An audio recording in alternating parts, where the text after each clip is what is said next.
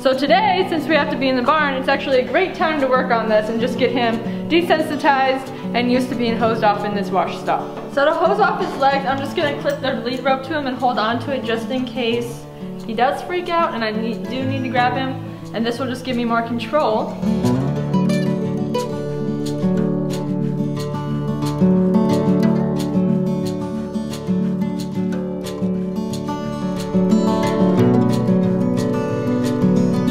He did a lot better than I thought he would. Tucker was just recovering from thrush before it started raining really bad. So since it's been raining for a few days, I'm just gonna treat his feet, and that way we can get the thrush out of there, which is nasty. So if you don't know, thrush is a fungal bacteria that affects horses' hooves.